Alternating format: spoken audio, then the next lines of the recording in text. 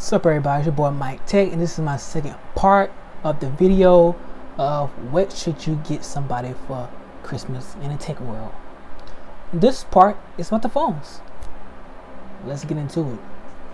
Which one? Black wheel drive. I ain't gonna get tired. I go red run. I'm smoking on pink run. I ain't feel the shit like yeah. Look here, dude, you better go hunt. New LV just. I'm starting out with the iPhone because there's not a lot of iPhones that's out there. So, starting with the SE2. It's pretty nice. Small. Price tag is $399. iPhone 11, which is I have, is starting at $599. Reasonable price. Then you have the iPhone 12 and the iPhone 12 mini. The mini price tag is $699, and then you have the 12 is $799. Pretty good. Then you have the Pro and the Pro Max, and that Pro is $999 and Pro Max is $1,099. And Apple do not sell the 11 Pro and the Pro Max on their website at all. So if you're wondering, hey, why I'm not mentioning it, because it's not. But you can find that 11 Pro Max and Pro at your local phone store. It's cheap though. Oh, it's alright. It's not a bad price, but yeah, if you coming from a 8 plus or whatever, I mean, you can beat that big joint, the 12, or you can get the 11. The choice is yours though. So now I'm going to the Galaxy side. Starting with the Galaxy S20 FE 5G, which is what I'm gonna get for Christmas for myself.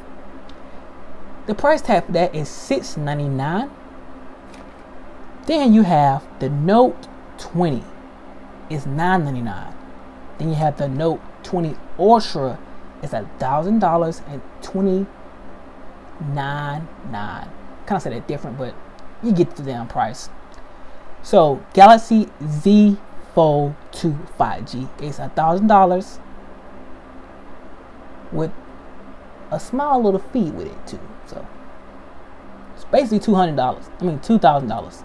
So if you want to do that, the choice is yours. Then you have the Galaxy A51 5G, and you have the A71 5G. The 51 is $504, and then you have the 71 is $600. Then you have the Z Flip 5G. It's $1,000 and $449. Not pretty bad, but yeah, I'm not getting that. So to the S series, the Galaxy S20 5G is $999 price. Then you have the S20 Plus. It's $1,000 and $199. Not pretty bad. Then you have the Ultra for the S20. Price tag is $1,000 and $399. So it's a little healthy. Then you go to the OnePlus 8. That price tag is $599, and you also can get one for $499. This is the reasonable price phone right here. I mean, you don't want to get no your kids the iPhone, none of that, or your parents the iPhone. Hey, get them the little cheap ones. You can get them the OnePlus phones or the Galaxy phones. But the 8 Pro of the OnePlus series is $799. Then you have the OnePlus 8T. It's the newest one. It is $749. Then you have the Pixel 4a 5G, which is $499. It ain't bad. It ain't bad. Like, this is my choice of the phones that y'all can get for y'all people for Christmas. It's a lot more out there, but I'm not about to spend my whole time talking about this whole $1,000 phones or 1,000 phones out there. I'm just giving you choices that I think is best for me. for y'all. It's dope. I mean, it's other phones like the Razr Flip. It's a cool phone too, but I'm not about to talk about that. I don't think it's, to me, I'm not really a big fan of it. So I'm just giving you the pointers of some of the phones.